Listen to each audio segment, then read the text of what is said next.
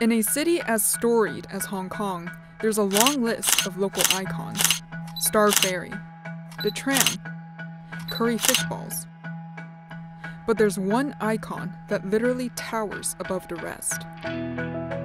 Lion Rock is a mountain situated between Kowloon Peninsula and the New Territories. It looks like a massive granite lion crouching above the city's skyscrapers.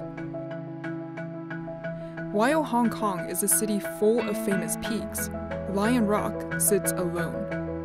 And a major reason it has become so important to Hong Kongers is that, for many, it is more than a mountain. It's a symbol of the city's ability to overcome hardship and prevail in the face of adversity. 所以你所謂嘅獅子山精神就係刻苦耐勞，肯打拼嗰種咧，唔會自怨自艾，即係刻苦耐勞遇着困難係迎刃而上。Lion Rock, like many of Hong Kong's geologic features, is made of granite formed more than 100 million years ago, in a time when dinosaurs still roamed the earth. But our story, thankfully, begins at a far more recent moment in history, the late 1960s.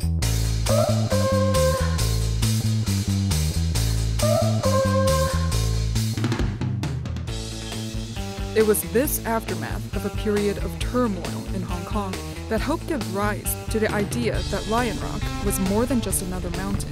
In the 1960s, Hong Kong was still under British rules, whereas over the border in mainland China, the Cultural Revolution kick-started in the 1960s. In 1967, Hong Kong was rocked by months of protests, riots, and bombings targeting colonial government institutions and anti-communist figures. Pro-communist groups, inspired by the political changes on the mainland, carried Mao's Little Red Book during protests against the colonial government. More hardline groups occupied schools and planted bombs throughout the city. The 1967 riots, which is a kind of like spillover of the Cultural Revolution that's going up in the mainland. People have a lot of grievances about the huge discrepancy between rich and poor.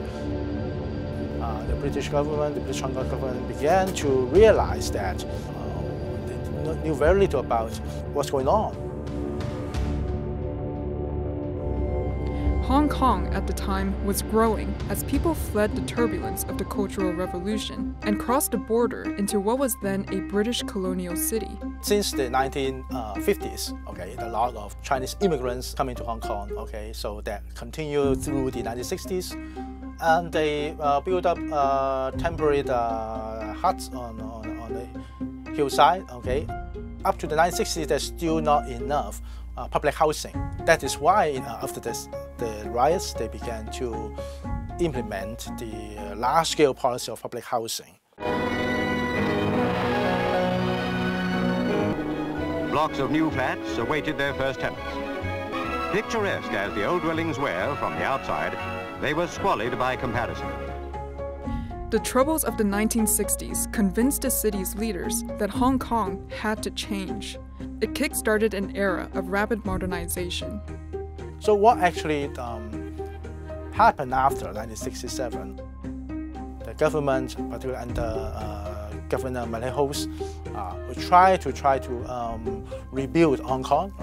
Try to, of course, try to build up the new confidence in the people, also the legitimacy of British rule. One of the signs of this modernization, television. In the 1960s, there was still not any free public television. It was not until 1967, actually in December, the TVB, the television broadcast, launched its first free-to-air TV in Hong Kong.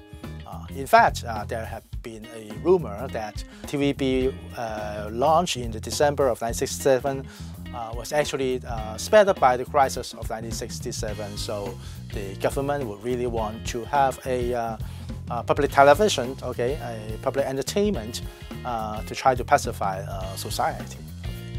Rumor or not, television sets quickly became a must-own item in Hong Kong. In 1967, only 10 to 20% of households owned a TV. By 1976, that number had risen to more than 90%. It was then that the colonial government saw an opportunity to get involved. The RTHK in the early 70s enjoyed rather some free hand. That was actually the birth of the Below the Line Rock series.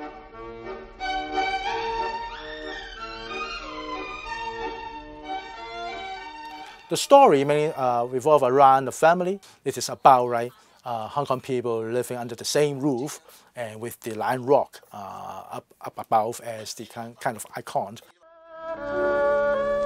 The series was immensely popular, in no small part because it was telling authentic stories about life in Hong Kong, and it used the city itself as its set.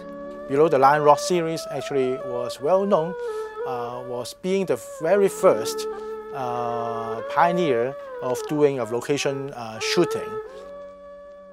So from the very beginning, the core story is about the public housing estates families, which pretty much reflect the background of early 1970s. Although the dramatist sometimes will be critical of the government policies, will be critical of the social problems. But at the end of the day, these people will still be optimistic, will still be working together, sticking together to solve the problems, and they have a better picture tomorrow. So somehow I think the mass media of these RTHK programs actually began to build a kind of cohesion, okay, a kind of symbolic cohesion in the minds of the people of Hong Kong. I think Below the Line Rock series, before it was running the television shows, I don't think that people would take the Line Rock as a kind of symbol, of an icon for Hong Kong identity. Here we are more like in the north area of Wong Tai Sin, where there are all the high-density public estates. And we are pretty much the closest buildings to the Lion Rock are here. I come from Paris. It's a very different city than Hong Kong. The first thing that struck me here is how diverse is the architecture here and how tall can be all the buildings. It creates some very interesting contrast when you see this very huge skyscraper just next to a very old and tiny building. Graphically, it's quite striking, and that's what makes me start to do photography actually.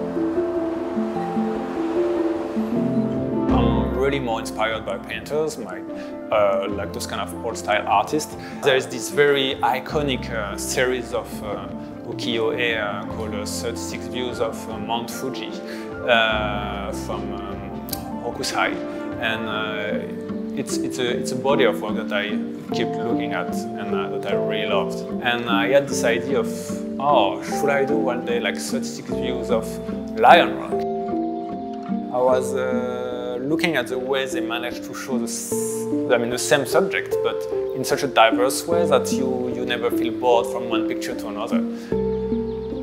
So for me, the idea was to show the diversity of the different kind of street scenes that you can witness in Hong Kong. And knowing also all the meaning that it has, the symbolic meaning it has to all the people, just kept adding reasons for me to focus on that mountain. So we are on top of a shopping center, so we have a bit higher point of view, and just in front of us, in between the building, we can see the head of the Lion Rock appearing. What I like about here is that it really shows the density of the city, and I really love that contrast between the big natural rock and the city side, very urbanized, very straight. So yeah, I quite like the photo I took here, that's why I chose it for the cover of the book. I think it encapsulates the spirit of Hong Kong in a way, the city side as well as the Lion Rock, which is more like the natural side of the city, the spiritual side, let's say. It's a spirit that's changed with the times. When the idea of Lion Rock spirit first took hold, it was seen as embodying the collective perseverance of some of the city's poorest, working together for a better tomorrow. Through the years, this idea of what exactly that better tomorrow looks like has made the Lion Rock spirit an idea that keeps evolving. While it was once about persevering in the face of hardship, during the umbrella movement of 2014 and the 2019 protests, Lion Rock itself became a focus of calls for universal suffrage and democratic reforms. The Lion Rock is just like, is that huge mountain that is here. It was here before Hong Kong was really becoming a city. It is here it keeps being here throughout all the generations. So the Lion Rock is still here, but the people change, and so the meaning they put behind it also change. It's both flexible and consistent, something that people reach for in times of uncertainty.